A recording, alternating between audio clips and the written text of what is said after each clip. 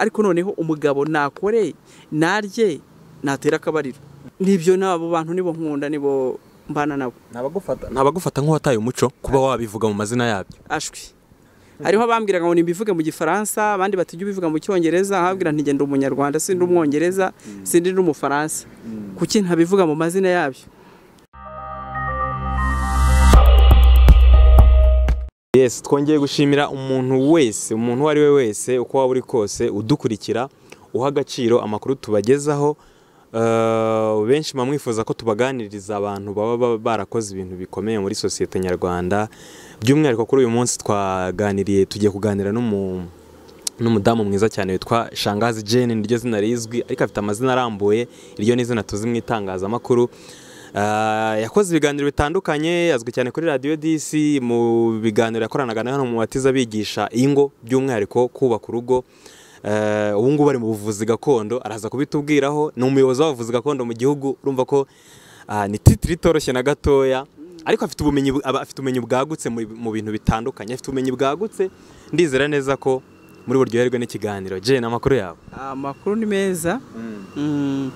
Harya buriya nize secteur wibonamo, nago presence yego ushobora gusanga nibeshye ari byo nasize. Ntabwo wibeshye cyane, secteur nkunda kubonekamo ni ingo, kubaka ingo n'imiryango, ariko uyu munsi wa none nkaba hari indi mirimo nshinzwe, narabaye nsa nko banje gukora igikorwa kibarura mu gihugu. Ubwiyo mirimo nshinzwe nkuriye abavuzi gakondo mu Rwanda, ndi umuyobozi wabo, turi muri gahunda y'ibarura, ariko ubusanzwe nzwi ku izina rya Shangazi Jane mu kubaka ingo n'imiryango, mu kureba umuryango ugizwe nande, umugore, umugabo, abana n'inshuti muri rusange. Ariko ubundi ugizwe n'abantu batatu. Yego. Mwabyumvise rero ko ntabwo nari nagiye kure. Jane, wahereye he kugira ngo tukumenye? Wahereye kuri radio cyangwa arandi byabanje? Ubusanzwe nge ni umuforomokazi. Naje gusanga nahereye kera ndi muto kwa nyogokuru, narahakuriye nkajya nkunda kubona mama bakunda gukoresha ibishaka, nkunda ubuganga cyane kuva kugeza ubwo nabwize muri secondaire, ndangiriza hano kuri apade. Ndabikunda numva ni ibintu bindi, ariko nubwo nize medicine moderne na medicine traditionnelle nayo urumva ko byose byari ibintu byunganirana, ariko biba ngombwa yuko nyikunda kurushaho traditionnelle, nyijyama ariko nkabihuza n'umuco. Umuco twareba imikurire y'ababyeyi bacu, imibereho y'ababyeyi bacu, imikurire yacu y'abagenzi bacu, y'abarumuna bacu, y'abakuru bacu, tukabihuza. Twareba umuryango muzima, umuryango mwiza waba ushingiye kuki? Ese umuryango mwiza ryabishema ryande, nishema urugo rwiza nishema ry'umuryango. Byo birumvikana. Bituma rero ninjira muri izo nyigisho, benshi byafashije, benshi na n'uyu munsi tugifasha, bampamagara, batugana, tukareba uburyo tubafasha mu bijyanye n'imigendekere myiza y'umubiri, uburyo dushobora gukora icyo bita isanamitima counseling, uburyo dushobora gufasha umuntu wananiwe wacitse intege, tukamubwira tuti komera wicika intege, ahubwo bigenze gutya, bikore gutya, urugo rwawe rumere gutya. Hari n'ibyo tuganiriza abantu kugira ngo bagire umutima utuje utekanye. Burya abantu benshi babuze amahoro yo mu mutima baratana, baratana bakajya inyuma y'umurongo. Ubwo rero nibyo bintu nkunda kuganiriza abantu. Ariko muri iyi minsi mu mezi abiri twatangiye mu kwa gatanu kuri 16 barura, turarirangiza nyuma y'iminsi 2 kuri 11 z'ukwa karindwi, turasozereza muri Kamonyi ku rwego rw'igihugu. Mu rwego rwo kumenya umubare w'abavuzi gakondo nyirizina, mu rwego rwo kumenya ese abakora uwo mwuga ni bande, bawukora bate, ntabwo ari ubwescro. Ubwo nibyo turimo gukora, bararibaruza.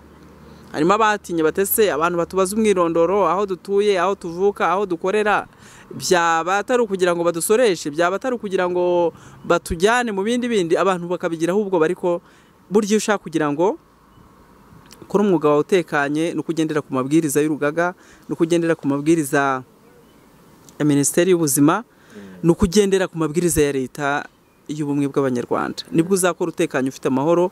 Ariko umuvuzi gakondo aho yarari uyu munsi wa none yakoraga kebaguza, afite ubwoba, harimo utwo dutiko, harimo ayo mashyari, ari business ye. Ni byiza yuko ibyo ukora bikubyarira inyungu, ariko reba ko bibyara umusaruro kuba bagenerwa bikorwa bawe, ugezaho ibyo bikorwa by'ubuvuzi.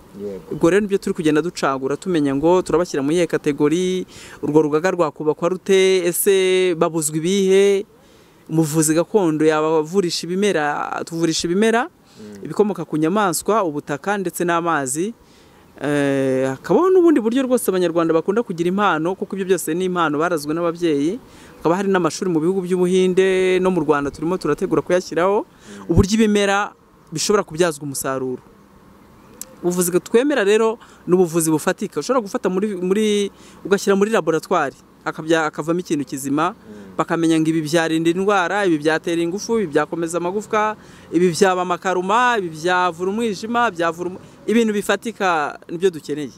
Aho biriya umuntu agenda ati yewe nkora ku muntu agakira, nshobora kuvuga amagambo agakira, byaba byiza ariko tubashije no kubona imiti, kuko niyo dushingiyeho cyane 100%.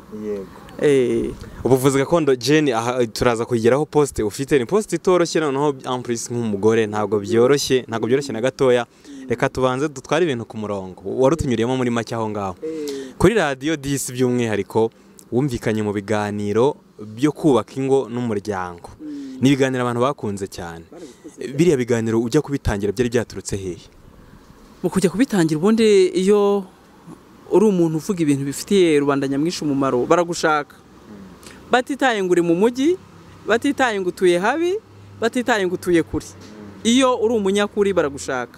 Iyo uvuga ibintu bifitiye rubanda nyamwinshi umumaro, baragushaka, bagatanga ubuhamya, undi agahereza undi ubuhamya, gutyo bagahererekanya kugeza n'abo hanze burira indege bakaza bitewe n'ibyo bumva byabagirira umumaro. Njyewe nkibitangira nahoze ntuye Nyagatare, mu karere ka Nyagatare, niho nahereye. Mpera kuri radio RC Nyagatare. Nkaba nari mfite itorero bita ubwiza bw'u Rwanda, nkunda ibintu by'umuco cyane, byo kubyina, byo kwizihirwa. Itorero rirazamuka, ariko nkaba nari mfite n'ivuriro, naravuraga ubusanzwe. Ubuvuzi gakondo bumazemo imyaka 17 uvuza ibimera. Ubwo noneho rero biza kuvaho nangira kwakira abantu, ntangira counseling. Ubundi uvura umutima, sanamitima, ukabona kuvura n'umubiri. Ntabwo ari kugenda ngo uhite uhereza umuntu umuti. Urabanza ukumva ikibazo afite. Ese iyi pressure uyu mutima arwaye yaba yarawukuye ku mugabo? Ese yawukuye ku mugore? Ese yawukuye ku bana? Yego. Turabihuza tukareba. Ese ni iki cyagukanze? Ni iki ihungabana wahuye naryo? Ni ryari? Ni genocide wakorewe? Ni imiryango yagushize? Turareba. Ese warishe? Nabyo nabo bagira ihahamuka. Bica abantu benshi kumena amaraso, nabyo ni ihungabana. Ibyo byose rero twagenda tubifata tukabihuza tukareba. Tukamenya ngo wa muntu iyi ndwara arwaye ishobora kubituruka kuri iyi. Niba ari amibe ni ku mwanda. Amibe burya ni microbe zituruka mu mwanda. Tukareba niba kuko ari umwijima, tukabanza tukareba niba arivurije kwa muganga, tukamukurikirana tukamufasha.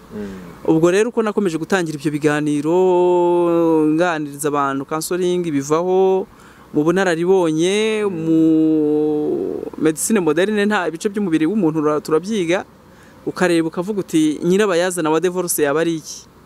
Nk'umuntu ukuze tukabihuza, nkagenda bihuza nkora ubushakashatsi, nkabona ko umugabo ashobora kutishimira iby'umugore amukorera, umugore ashobora kutishimira iby'umugabo amukorera, kwa kudahuza ngo baganire, tugasanga bishobora kuba imbogamizi. Tukabihuza tukareba ese niki gishobora gutuma bashakanye batandukana ku buryo umwe atandukana n'urunuka. Ese bakwicana bigenze biti kandi barabyaranye? Ese abantu baraye ku buriri bumwe mu ishuka imwe bagahindukiranya umwe akica undi, umwe agatandukana n'undi akarara inyuma y'urugo, undi agaca inyuma uwo bashakanye?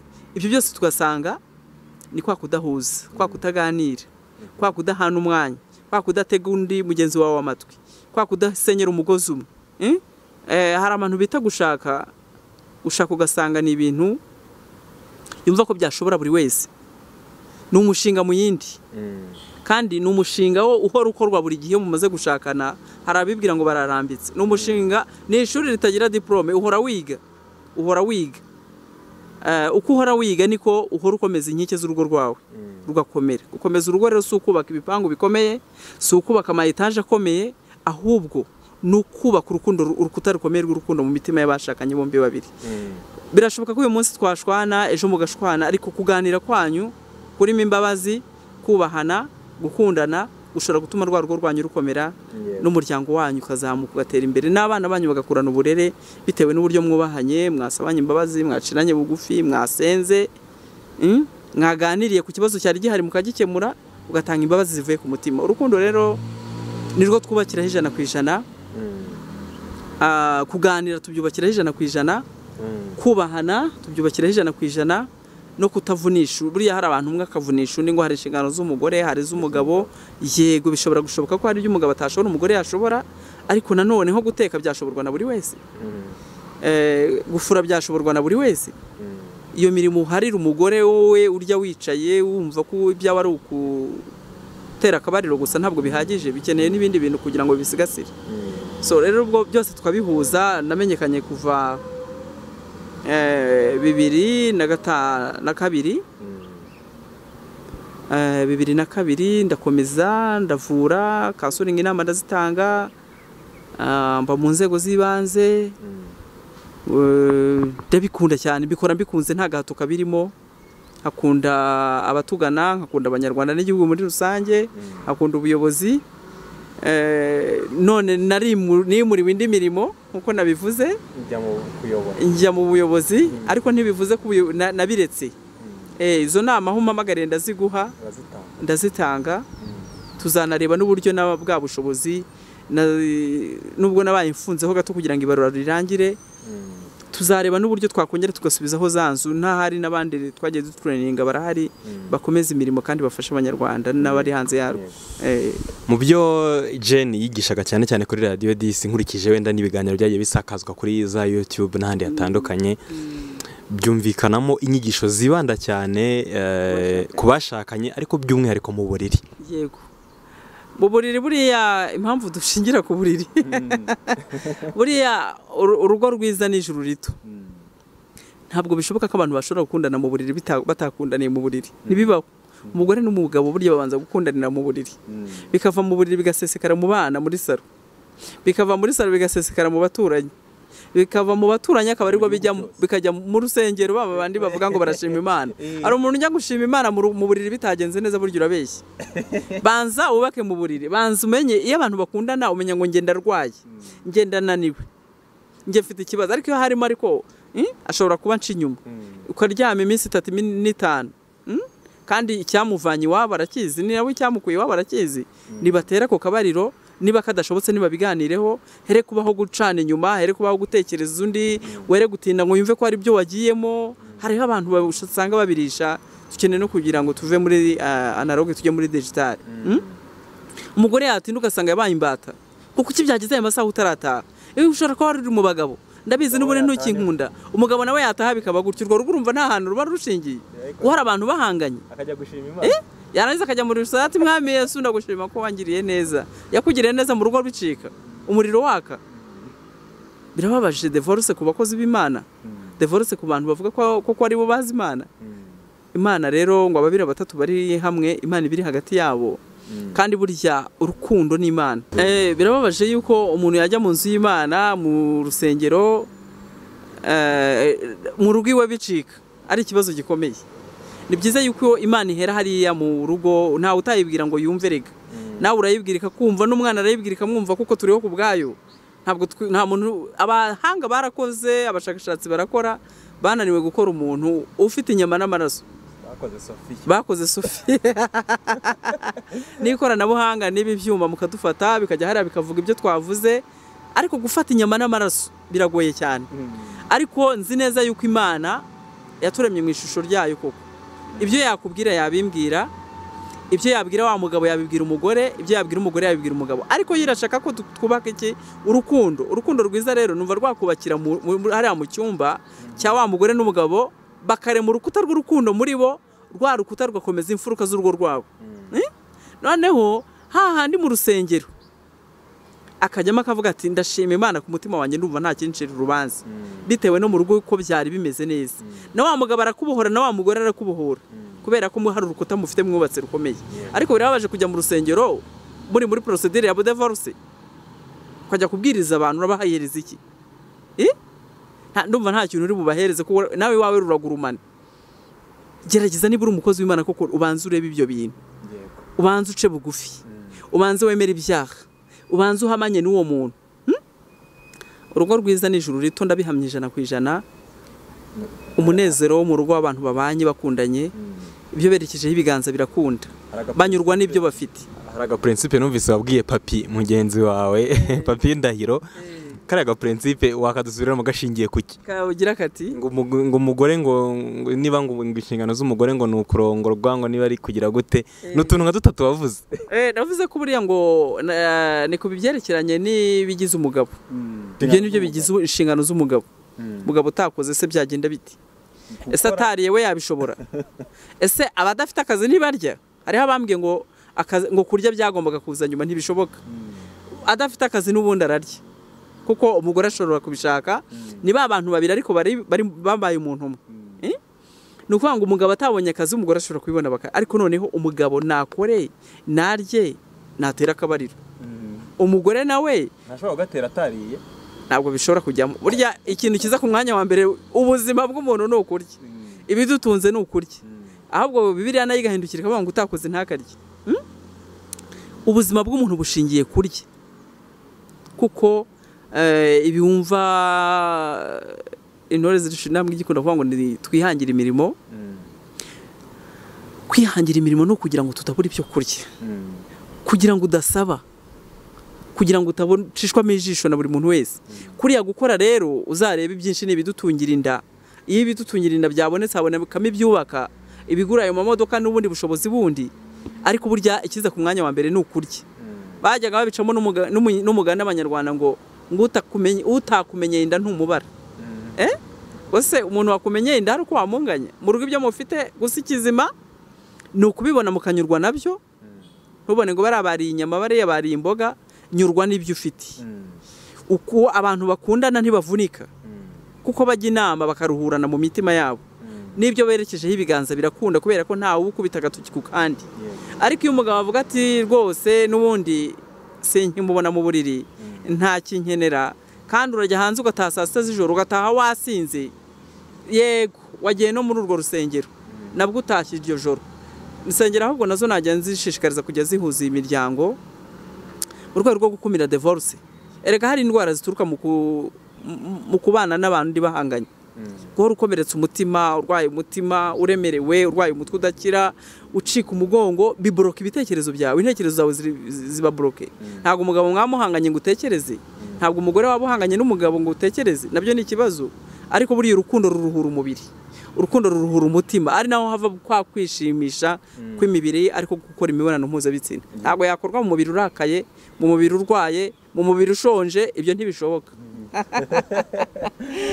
Jane nk'umuhanga muri ibi bintu unahagarariye abavuzi gakondo ibyo ari byo byose ariko by'umwihariko ibanga ry'urugo urarizi wenda uraza kutubwira experience hano arikuye ariko ndashaka ko ntarabyibagirwa utubwire nk'ibyo kurya bishobora gufasha umuntu ndavuga abashakanye kuko niba babyemewe mu buryo official ku buryo bajya muri icyo gikorwa bafasha amafunguro ashobora kubafasha kuba imibiri yakwishima cyangwa yakwirekura biruseho yego ikizima ni ukurya ukanyurwa n'ibyo uriye burya hari abantu badakunda ibyo kurya bimwe hari wabwira ngo nywa amata kandi ntajya yanywa ntayashoboye inyama ntazishoboye ahubwo kumenya ngo ibirinda ingufu ibitera imbaraga ibikomeza amagufwa byaba ari ibihe ibirinda indwara ni ibihe ni ukuvuga ngo dushobora kumenya tukavuga tuti indyo nziza yuzuye tuzi ko hagomba kubonekamo imboga hagomba kubonekamo ubunyobwa ibyo ni ibiterera kuraje ku bagabo hagomba kubonekamo amata ku mpande zombi ishyushyu ni nziza cyane kabone nubwo utayibona buri munsi ariko ukabona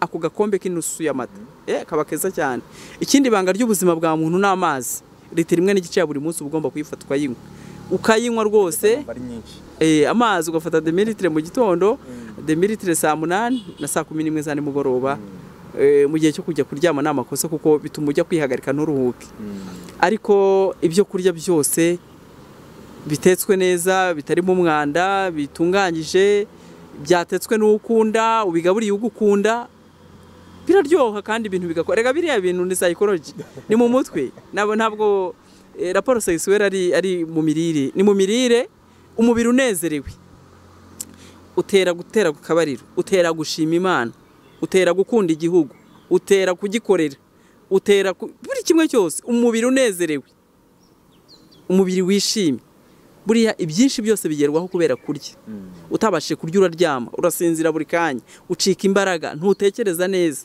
utekereza icyaguha icyo kurya inzara burya nimbi hari n'abantu bayicisha abana muzi n'abafunzwe babagaburira barabagaburira kandi imiryango itagemura ariko hari umuntu ugira atya akicisha umugore inzara akabicisha abana inzara, kiriya ni igihano kibi cyane.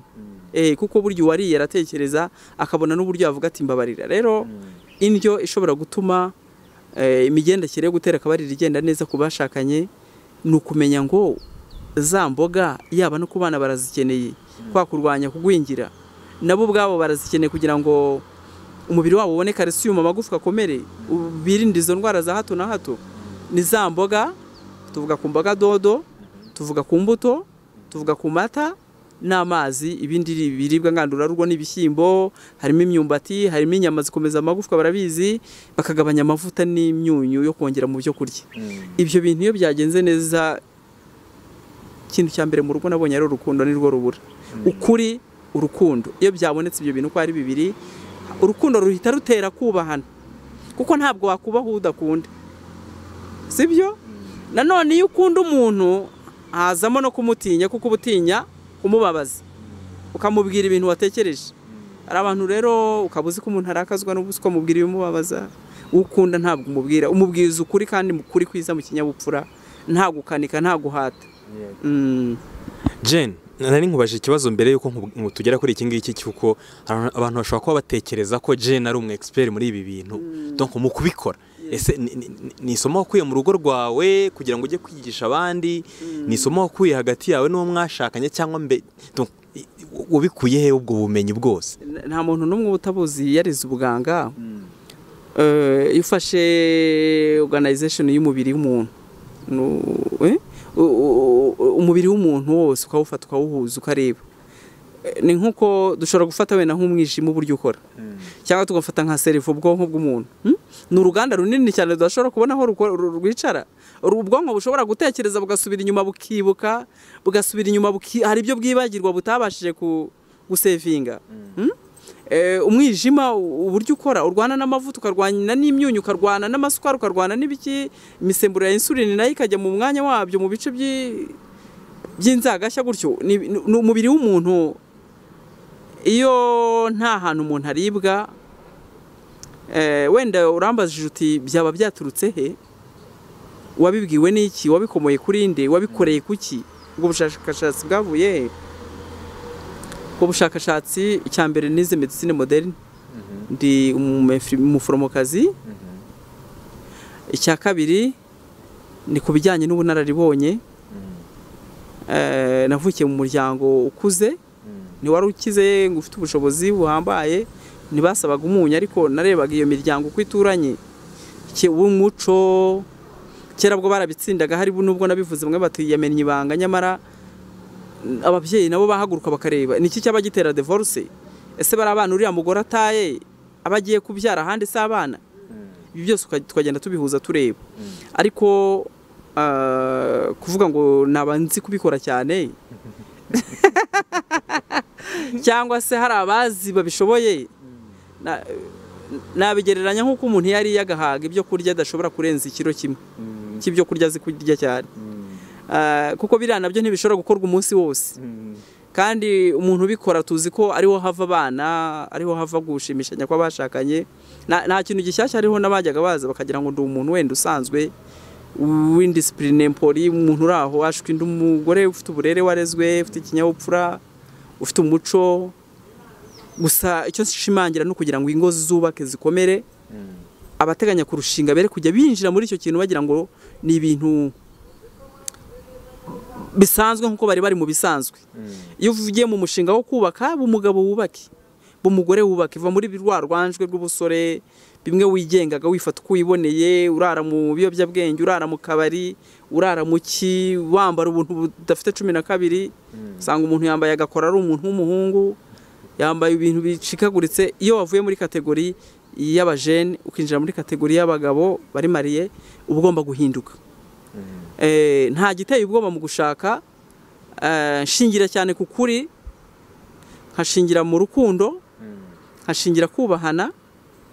Ikindi, urugo 100% no gukora, kuko urugo rudafite ubushobozi hatarimo ibyo bindi nabyo ruba rumuriro. Rero ibijyanye no kuba wenda abantu hari ababyumvise babifata uko batari, bagahurura bakagira gute, bagasanga Jane wa wundi, bagasanga ni nta kantu gashyashya karimo. umunyarwanda umunyamahanga ni ikintu twese duhuriraho ku isi duhurira kubyara ngo tworokeho imisenyi yo ku nyanja haba hakozwe imibonano mpuzabitsina ibintu biyoboye isi neza n'abahanga mu bushakashatsi uko nagiye nsoma ibiyoboye isi ni imibonano mpuzabitsina n'amafaranga iyo ufite amafaranga byose birashoboka utagiye kwiyandarika mu rugo iwawe urarya ukanywa ugakundana n'uwo mubana mugahana ibitekerezo bibyara inyungu bifitiye inyungu abana mu kwiga gutyo bikabafasha mu buzima bwanyu bwa buri munsi ariko nta kandi gashya kandi ifite katari ngombwa ahubwo nuko Abanyarwanda bavuga ngo dufite umuco kutavuga imibonano mpuzabitsina gutera akabariro ese byakorwa bite ese wahora buri munsi ibyo bintu bikora reka dushyiraho timetable ku buryo tuzatubikora kandi birani nk'inda iyo umuntu ahaze arabikora iyo umubiri unezerewe arabikora iyo umuntu akunda undi arabikora ahubwo tukubaka ingo tuvuga ngo bakundane babwizanye ukuri bakore basenyera umugozi umwe buri kimwe cyose barebe impande n'impande cyasigasira urugo rwabo cyasigasira igihugu buriya guhunga nibibi ikintu gituma uhunga kiragatsindwa na nyagasani buriya uri mu rugo rwawe utekanye umva wakwigurira agafanta ukakagotomera ariko noneho bigasa n'iyo uri mu gihugu gifite umutekano nabyo umva wakwigurira agacupa iyo urenze rero inyuma yacyo buryo busa nk'uri w'abandi nta mahoro bufite ubuke baguza nk'umujura uti isaha n'isaha nyiri igihugu yambwira ati zinga ugende ibyakozwe amadega yose yayangerekaho rero nababwira ngo nibaze twubaka igihugu twubaka imiryango twubaka abana bacu bige bagira ubumenyi tugira aho tuzabasiga kugira ngo tugire ubuzima buzira umuze buzira icyasha wari uvuzeho nicyo ngiye kukubazaho nari guhita ngikurikizaho Jane ni umumama wubatse kandi wiyubashye kuba baramuhaye kuyobora urugaga rw'abavuzi gakondo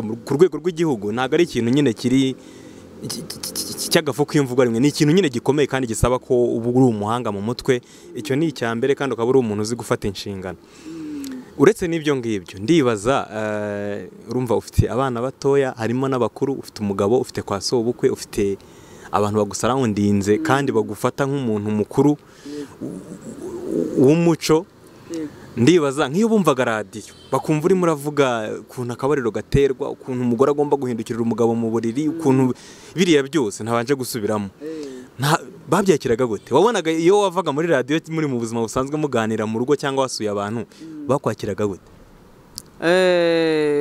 yego nabayeho umusitari nk'uko bamwe babivuga kaba naho ngiye abantu bakuzuraho baje kugira ibyo bambaza no kunyaka amanimero ariko uriya mwambi rega nta utawurasiraho uriya mwambi nta muntu utawurasiraho harabona afunguye mu mutima wabo ari mu mafamiye akavuga ati ibintu uvuga turahamanya 100% nanjye mfite ikibazo iyo nagikeburaga ubwo urumva nawe yabaga atabasha kugira gute sinabaga namuvamo cyangwa se ngo amvemo nagikemuraga nk'umufamiliye nagikemuraga nk'inshuti nk'umuvandimwe nkamubwira uko agitwara cyagenda neza bikanezeza nawe bikamunezeza kanumvamo ubwo bushuti rero ndakubwiza ukuri ko umubiri w'umuntu buriya ni uruganda rukomeye ni ikintu kigari kirekire kidafite umupaka ashobora kuba ameze neza uyu munsi ariko ejo ntibikundi ubuzima bwacu bwa buri munsi mikorobe ziraboneka hariho n'abantu bagira indwara zikaba karande ntabe yamenya ko telekomunasi ari indwara ajya kwa muganga akivuza kandi murabizi ko nayo ishobora guteza ikibazo cyo kubishya imibonano ariko akakibana imyaka n'imyaka nikomora nikomeza iyo natetse tuzi nkicaramo bigenda bihoshe ibyo ni ibiganiro dushyira ku mugaragaro isuku y'imyembaro y'imbere isuku yo gukaraba hariya hantu hari kubyerekeranye n'uburyo gusiramurwa atese ubu nasiramurwa muri iyi myaka twamumwereka inzira anyuramo akagenda akabona arabikoze ati numvise hari n'impinduka yaba kubo bashakanye yaba no kuri we ati nagiraga ikiwoderi kimeze ukuntu numvaga bitameze neza ukumva ko byamugiriye umumaro tukabigisha ibintu bijyanye n'urukundo ubona famiye guhamagara bati mu rugo byacitse reka genda zizatwunge ni ishema nabyo ni ishema harimo nyine buriya abantu ntabwo abantu bose bakumva cyangwa se ngo bagukunde nta nubwo nabwira abantu bose ngo nibankunde ahubwo nibarebe ko ibyo mbabwira bagira ibyo bakuramo byabagirira umumaro bakubaka ingo zabo bakiyubaka bo ubwabo bakivuza bakikunda kuko buriya isuku ni isoko y'ubuzima. Iyo umubiri urwaye, umubiri ubusa nk'uwanduye. Gerageza wegere umuganga, gerageza wegere urakugira inama, gerageza wegere uri. Iyo kurya byakunaniye ni ikibazo, iyo gutera akabariro byakunaniye ni ikibazo, iyo kwambara wamaze umwanda ni ikibazo. Umwanda hari abantu bagira umwanda ukamubona inyuma ariko imbere harimo ikibazo. Twavuga tuti sute y'ifure, ikariso y'ifure, umwenda w'imbere w'ufure, si byiza kwambara inyuma ngo use neza inyuma bimeze gutya. Abitotobeka amavuta ugasanga uruhu rwabaye ukuntu. Ibyo byose tukagenda tugira abantu inama. Biba byiza cyane gukundwa ko biragoye kuko abantu benshi burya bakunda ntago bakunda ukuri. Iteka hari abantu badakunda ukuri, bakunda guhora bagoreka ibintu babyita uko bitari, nubabeshya akababeshya ko ibintu bikoze gutya kandi bimeze bitya. Abo rero bemeye ko tugendana, babwira ukuri kwanjye bakakumva, nibo bagenda baturangira abandi, undi akabwira undi, undi akabwira undi, undi akabwira undi, kugeza ubwo wa muryango wumvaga ko bitashoboka bavuga bati dufite umuntu w'ingirakamaro, dufite umuntu utagoreka ururimi, utazi kubeshya, utazi kuriganya, utazi guca hirya, ukubwira ati ndakuvura nkabigukorera, kubwira ndakugiriye inama ndabigukorera, namuharandeva akayubahiriza, yayica ntubutaha ntuzongere. Nibyo nabo bantu nibo nkunda, nibo mbana nabo. Ntabagufata nk'uwataye umuco kuba wabivuga mu mazina yabyo. Ashwi hariho abambwiraga ngo nimbivuge mu Gifaransa, abandi batijya ubivuga mu Cyongereza, nkabwira nti ngenda umunyarwanda sindi umwongereza sindi n'umufaransa, kuki ntabivuga mu mazina yabyo. Ariko uzi ikintu gishobora gutera igikomere, waravuye iwanyu ugasabwa ugashyingirwa, wagerayo ukarara uvuye mu nzu, nishema ku babyeyi se. Uzi ikintu gishobora kugutera igikomere, ugatandukana n'abagore 2-3 uri umuntu w'umugabo, aba ari ikibazo gikomeye, ukeneye kugirwa inama, ukeneye gutegwa amatwi bakibaza ikibazo ufite icyo ari cyo. Ariko kuvuga ngo turatsinda biriya bintu ingo zimwe na zimwe zigurumana, ndumva ntacyo byaba bimaze. Ya mico y'abantu bakubitirwaga mu nzu, agakurwa amenyo ya mbere rya kabiri, ati ntabivuga ngasenya, ngaho mu masamba arakururana n'ihene n'umwana ku mugongo. Iyo ngo leta y'ubumwe yarayidukijije, yarayiciye, ugasanga ngo nabivuga bakankasenya, nabivuga yafungisha umugabo yamukubita ngo yamuhongo yamenyo, mu gitondo agacya bubuta agasubira ati nyaboneka ni mu murekure niwe wabashaka guhaye, wahagurutse nawe ugakora, nakwica se abana bazarerwa n'iki. Ibyo byose rero tugasanga dukeneye ukuri. Niba baratweretse inzira y'ukuri, reka dukoresha ukuri, dushyira ukuri ahagaragara, tugira amahoro yo mu mutima, nta guhora ubundikiwe n'umugabo garakwicira kurwara nk'inda, nta guhora buri munsi umugore akumena asanga arakwicira kurwara nk'inda, ahubwo tubane mu mahoro. Burya uri open ntabwo uhura n'ibigukomeretsa. Jewe ikimbabaje ndakivuga, nkakibwira uwambabaje. Iyo mbona ibintu bitagenda neza negera kukwiriye kubikemura, ntabwo ndabona ibi bintu bitagenda neza.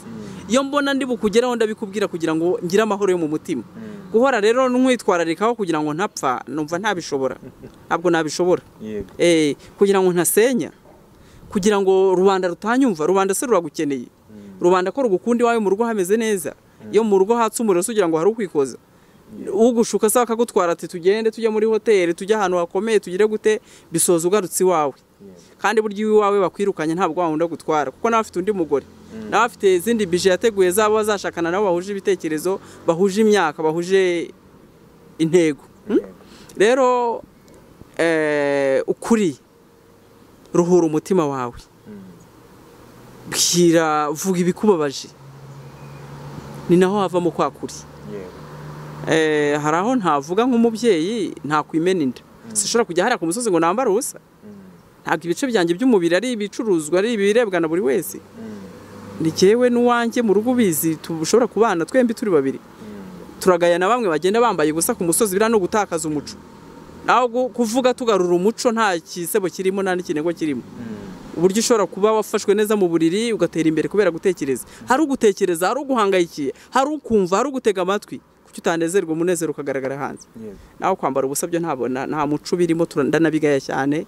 Iyo mbonye umugore yambaye ubusa, iyo mbonye umukobwa yambaye ubusa kandi agapfundikiye gatera amatsiko, bira ni umuco rwose udahwitse, n'ababishinzwe bajya badufasha kubishyira mu nshingano.